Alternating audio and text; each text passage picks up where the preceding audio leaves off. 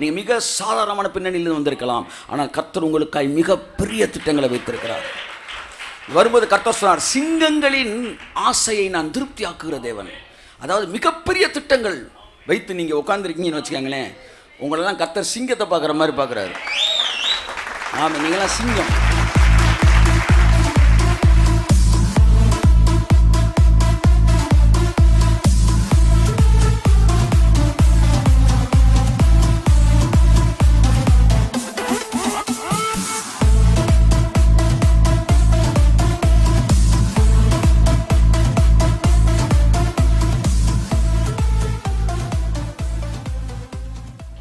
ஒரு நல்ல தகப்பன் தன்னுடைய சொத்தையெல்லாம் பிள்ளைங்க மேலே தான் என்ன செய்கிறான், எழுதி வைக்கிறான்.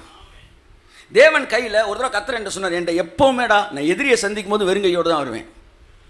கையில் 2 வெப்பன்ஸ்லாம் எடுத்துகிட்டு வரதான் இல்லை, வேலுண்டு வினை இல்லை எப்படிலாம் வரவே மாட்டார். வெறுங்கையோடு வந்து காலி பண்ணுவார்.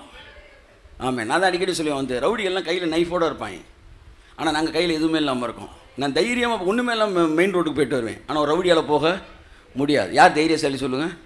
நம்ம தான் தைரியசாலி. ஏன்னா வெப்பனே எல்லாம் போகிறோம், எல்லா சாமியும் கையில் வெப்பனோடு தான் இருக்குது. ஏன்னா ஏதோ டரில் இருக்குது, ஆனால் ஏசுனார் மட்டும் வெப்பனே இல்லாமல் இருக்காரு.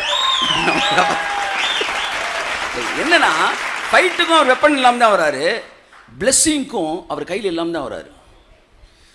தேவன் நல்லா கவனிக்கணும். நீங்கள் பிளெஸ்ஸிங்ஸை கொடுக்கு, எனக்கு இல்லைங்க இவெல்லாம் இல்லாமல் வந்துருச்சு, அப்படி நான் எதிர்பார்க்காத ஒன்று வந்துருச்சு, புது வரம் ஒன்று ஆப்ரேட் ஆயிடுச்சு, இப்படிலாம் நீங்கள் சொல்லும்போது உங்களுக்குள்ளே இருக்கிற தேவன் கொடுக்குறாரு. ரெண்டாவது, தேவன் என்ன செய்கிறாருன்னா, கெட்டுப்போக இருந்தவனுடைய ஆசீர்வாதத்தை தேவன் நம் தலைக்கு திருப்புறாராம். எத்தனை பேர் பல்லாங்குழி விளையாண்டுருக்கீங்க? பல்லாங்குழி விளையாண்டுருக்கீங்களா? பார்த்துருக்கீங்களா? பாவம் 10 பேர் தான் இருக்கீங்க உள்ள. பல்லாங்குழின்னு அந்த காலத்தில் அப்படி இருந்துச்சு. நீங்கள் வந்து மியூசியத்துக்கெல்லாம் போனால் உங்களுக்கு காட்டலாம். அதில் இருக்கிற புளியாமூத்தை ஃபுல்லாக என்ன செஞ்சிருவாங்க, நிரம்பி போட்டுருவாங்க, கையில் ஒன்றும் இருக்கக்கூடாது. இப்போ இருக்கிறத அள்ளித்தான் ஒரு தடவை கர்த்தர் எனக்கு இந்த விஷயம் இந்த பிக்சரை காட்டுறாரு எனக்கு, எப்படி நான் உன்னை ஆசீர்வதிக்கிறேன் அப்படின்னு எடுத்து டக்கு டக்கு டக்கு டக்கு டக்குன்னு போட்டு அடுத்து ஒரு காலியான ஒரு இது வரும்ல, அது அப்படி ஒரு வலிச்சு அடுத்தது அள்ளிடுவாங்க. ஒருத்தன் சொன்னான், நீர் கடினமான இருதயம் உள்ள மனிதன் அப்படின்னாரு, அவன்கிட்ட அள்ளிடான்னாரு, அள்ளி இவனுக்கு போடுறான்னாரு. யோபு சொன்னா, நீ யோபு கெட்டு போக இருந்தவனுடைய ஆசீர்வாதம் வறுமையே ஆசீர்வாதம், அவன்கிட்ட அல்லுன்றார். பல்லாங்குழி தான்.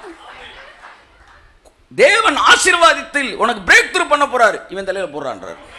அப்ப கர்த்தர் என்ன செய்யறாரு, பல்லாங்குழியில அப்படியே அல்லு, கடலூர்ல அள்ளி கடல் இங்கே ஆனையூர்ல போடுன்றார். இப்ப இந்த பல்லாங்குழி ஓடிக்கிட்டு இருக்கு. நல்லா பேச பேச, நல்லா நினைக்க எப்படினாலும் ஆசிரியப்பா சொல்ல தேவன் அள்ளி அள்ளி அள்ளி அள்ளி அள்ளி அள்ளி போடுவார். ஆமென். இந்த உலகத்தில் இருக்கிற ஆசீர்வாதங்கள் உங்களுக்கு ஆட் ஆகுது, உங்களுக்கு கூட கொடுக்கப்படுகிறது. ஆமென். உள்ளவனிடத்தில் உள்ளவன் எவனோ அவனுக்கு கொடுக்கப்படும், இல்லாதவனிடத்தில் உள்ளதும் இன்னொரு இடத்துல இருக்கு, உனக்குரியதை நீ பற்றி கொண்டிரு. ஒருவனும் அதை எடுத்துக்கொள்ளாதபடிக்கு தேவனை சரியாக புரிந்து கொண்டவர்கள் என் அன்புக்குரியல் தேவனுடைய ஆசீர்வாதங்களை அனுபவிக்க ஆரம்பிக்கிறார்கள். ஸோ நான் உங்களுக்கு சொல்கிறேன், you are going to hit the border. Amen. You are going to break the record. நீங்கள் மிக சாதாரணமான பின்னணியில் வந்திருக்கலாம், ஆனால் கர்த்தர் உங்களுக்காய் மிகப்பெரிய திட்டங்களை வைத்திருக்கிறார். வரும்போது கர்த்தர் சொன்னார், சிங்கங்களின் ஆசையை நான் திருப்தியாக்குகிற தேவன். அதாவது மிகப்பெரிய திட்டங்கள் வைத்து நீங்கள் உட்காந்துருக்கீங்கன்னு வச்சுக்கோங்களேன், உங்களெல்லாம் கர்த்தர் சிங்கத்தை பார்க்குற மாதிரி பார்க்குறாரு. ஆமாம், நீங்களாம் சிங்கம். பெரிய பிளான் சார், ஒரு 50 கோடி தேவை சார், 100 கோடி தேவை. ட்ரம்மும் கிம்மும் ட்ரம்மும் சந்திச்சு ஒரு 40 நிமிஷம் 30 நிமிஷம் பேசியிருப்பாங்க. அதுக்கு செலவு மட்டும் எவ்வளோ தெரியுமா? 100 கோடி. 200 கோடியா? 200 கோடி. ஆமாம், எவன் கொடுத்தா 200 கோடி கொடுத்துருக்காங்க அப்படின்றக்குள்ள முடிஞ்சு போச்சு.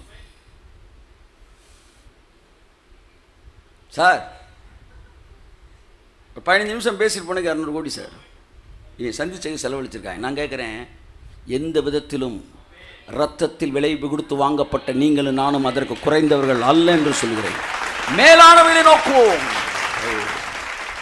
ஹல்லேலூயா. மேலானவர்களை நோக்குவோம். இந்த உலகத்தில் பணம் எங்கே விரயமாகி கொண்டு தான் இருக்குது. உங்கள்கிட்ட வந்து கேட்பான், நீ எப்படி ஸ்டார் ஹோட்டலில் போய் இட்லி திங்களான்னு. இவங்களுக்கெல்லாம் பதிலே சொல்லாதீங்க. 20 நிமிஷத்தில் 100 கோடி ரூபா காலி பண்ணியிருக்கிறாங்க. இந்திய நாட்டு பொருளாதார இல்லை உலக பொருளாதாரத்தில் இவ்வளோ அக்கறையாக இருக்கலடா. நீ போய் ட்ரம்கிட்ட பேசுகிற போடா. எங்கள்கிட்ட வந்து பஞ்சாயத்தை கூட்டிக்கிட்டு இருக்க, மண்டையில் அடிக்க போகிறேன். நாங்கள் ஏதோ ஒரு இட்லி சாப்பிட்டோமா, எங்கள்கிட்ட வந்து கேள்வி கேட்டுருக்கு. அங்கே ஒரு செகண்டில் 100 கோடியை தட்டி விட்டு போயிட்டாங்க. உலக பிரசித்தி பெற்ற வரலாற்று முக்கியத்துவம் வாய்ந்த சந்திப்புன்றாங்க. அது வரலாற்று முக்கியத்துவமான சந்திப்பு. அந்த சந்திப்பு எத்தனையோ வந்து கோடிகள் செலவழிக்கப்படுகிற 200 crores மேலே. நான் என்ன சொல்கிறேன், இவ்வளவு இந்த உலகம் போயிட்டு இருக்கும்போது நீங்கள் ஏன் ஒரு குறைந்த மண்டலத்தில் வாழ்ந்து கொண்டு இருக்கிறீர்கள்? அதை சொல்லுவார், ஒளிந்து போகிறவைகள் மகிமையுடையதாக இருக்கும் என்றால் நிலைத்து நிற்கிறவைகள் அதிக மகிமையுடையதாக இருக்கும் என்று நான் சொல்லுகிறேன். ஆமென், ஆமென், ஆமென், ஆமென், ஆமென், ஆமென்.